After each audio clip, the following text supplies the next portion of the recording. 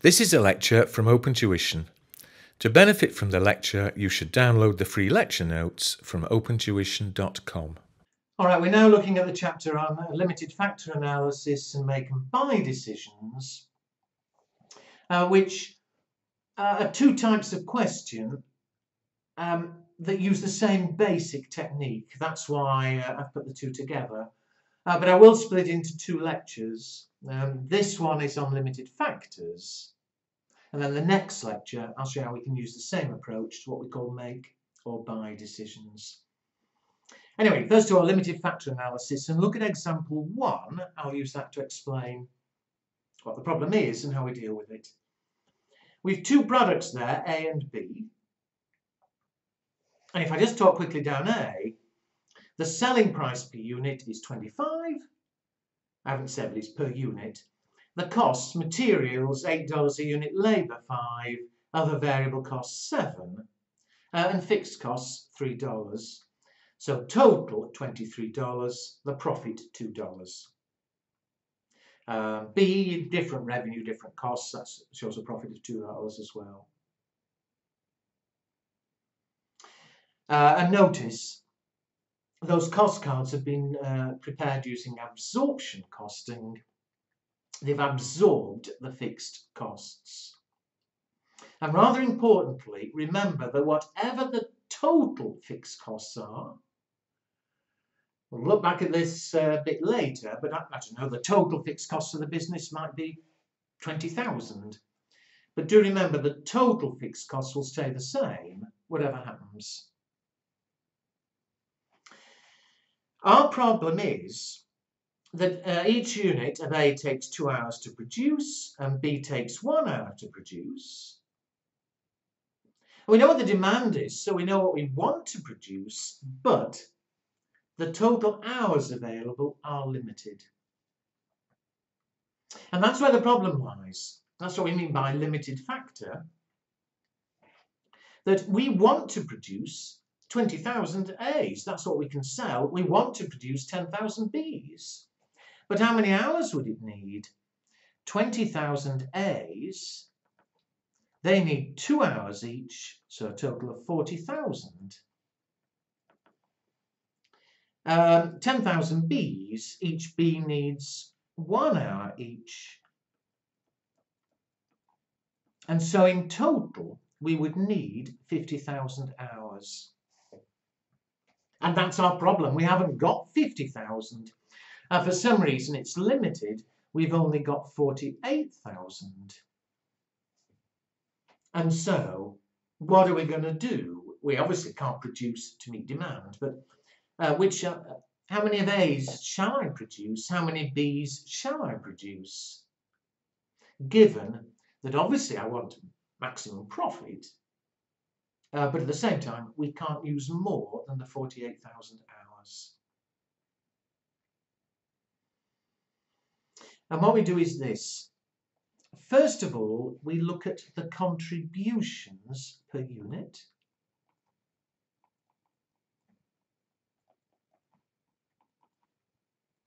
Because remember, since we're obviously going to produce less than we were hoping to, if ever you produce more or less of a product, total fixed costs will stay unchanged. What will change is the contribution. The more A's we produce, the more revenue, the more the variable costs. And similarly, the fewer A's we produce, the less the revenue, the less the variable costs, but the total fixed costs won't change. And so what is the contribution for each unit? A, at 25, less the variable costs, materials, labour, variable, 8, 13, 20, is $5. Or quicker, of course. Remember, the contribution is the profit before fixed costs. Here, the profit is $2, the fixed costs were $3. Contribution, profit before the fixed cost, $5. And similarly, B. Revenue less variable costs, the revenue 28, the variable costs, materials, labour, other variable, so 24 is $4 a unit. Or again, it's the profit of 2, add back the fixed costs, $4 a unit. So those are what are going to change as we produce more A's, more B's, less A's, less B's, the $5, the $4. At first glance, it looks, oh, A's the better one because it makes a bigger contribution. But the problem is the hours, that the hours per unit, every A we make needs 2 hours of machine time. Every B only needs 1 hour. And think about it. It means that even though A gives more per unit, if you've got 2 hours available, you could either just make 1 A and get $5, or instead you could make 2 B's. And 2 B's, the $4 each, would be $8. I'd rather do B. However, although there are lots of ways you could go about making the decision, it doesn't really matter, standardly, to decide which is the better of the two, we look at the contribution per hour. Hour is the limiting factor. And so we say, how much contribution do we get for every hour we use? A, for every 2 hours we get $5. So per hour, every hour used making A's will give us $2.50. As far as B is concerned, every hour gives us $4. We're getting $4 for every hour that we use making B's. I've got limited hours. We want to use it in the most profitable way. And so B is the best at $4 an hour. A is second best at $2.50 an hour. And it wouldn't matter how many products there were. There could be 3, 4, 5 products. But in each case, we'd work out the contribution we're getting per hour and rank them accordingly. Which is best, which is second best, which is third best, and so on. And now we can decide, what does it ask for? Our optimum, our best production plan.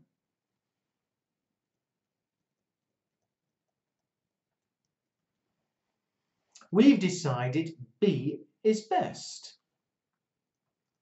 So we'll produce as many units of B as we can.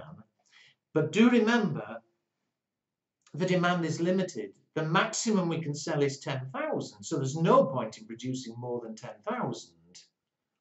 Produce the maximum we can sell. I'll produce 10,000 B's.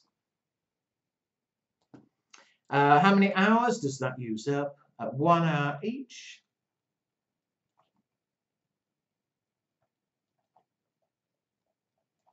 It uses up 10,000 hours.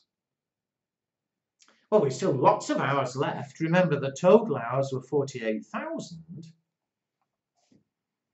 We've just used 10,000 hours. And so how many hours are left? 38,000. We can't make any more B's because we wouldn't sell them. And so we'll move to A. And how many A's can we make? Each A takes 2 hours. And so working backwards, with 38,000 hours available, 2 hours per unit, it means we're able to make 19,000 units of A. And so see what we've done. Rank, however many products there are, rank them according to the contribution per limited resource, the contribution per hour. Go to the best one, make as many as we can. The limit is demand. Once you've made as many as you can, go to the next one, which is A, and make as many as you can, and so on. If you'd still hours left, you'd go to the next one, C, D, whatever, until we've used up all the hours. Well, that's how we'll produce. The question also says, though, what is the maximum profit? Now, watch me carefully here. A trick that probably won't apply in the exam, but just could. First of all, what will be our total contribution?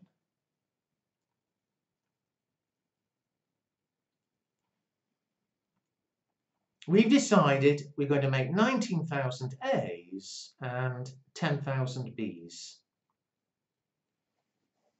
Well, we know how much contribution we get from each. Each unit of A gives me $5. Each unit of B gives me $4.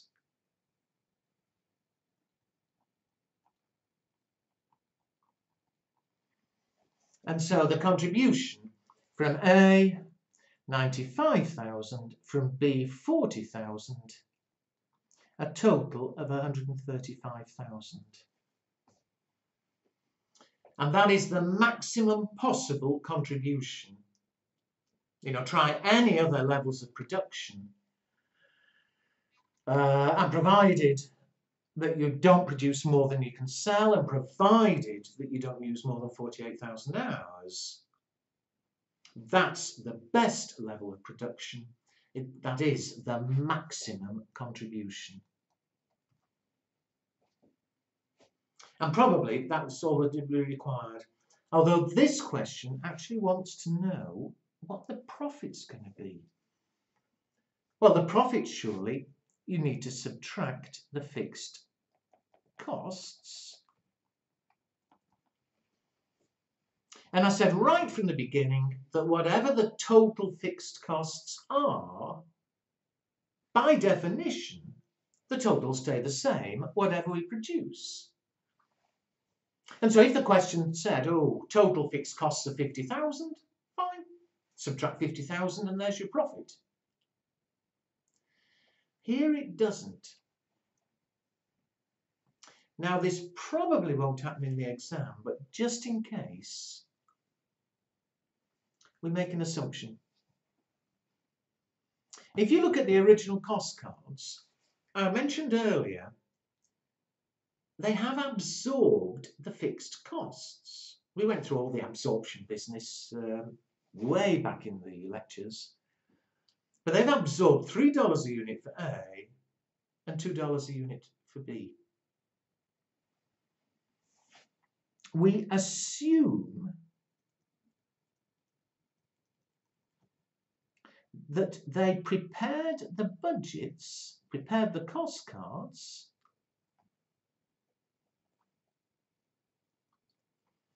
before knowing about the limited time.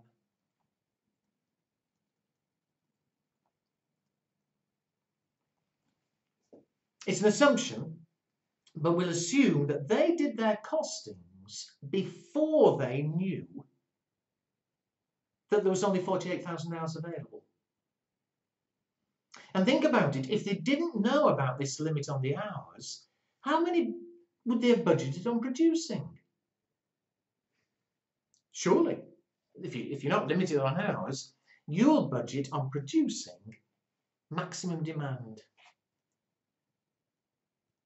Budget on producing maximum demand.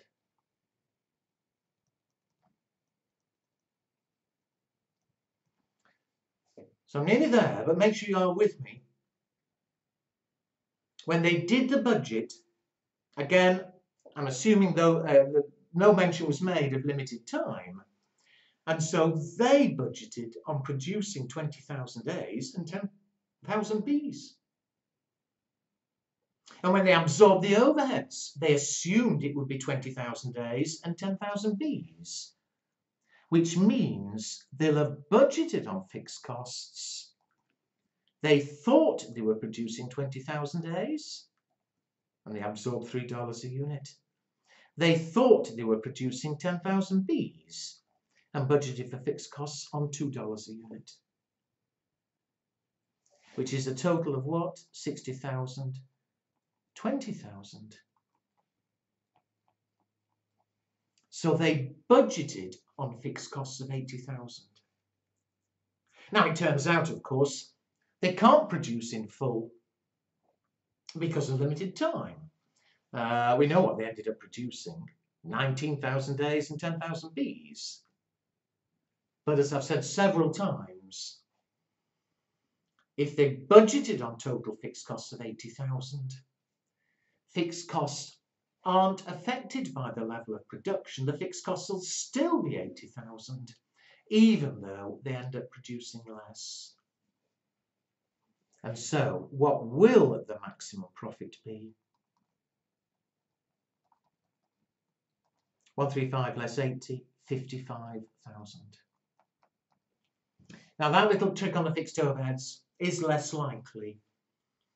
In the exam, if they want maximum contribution, we have it, 135.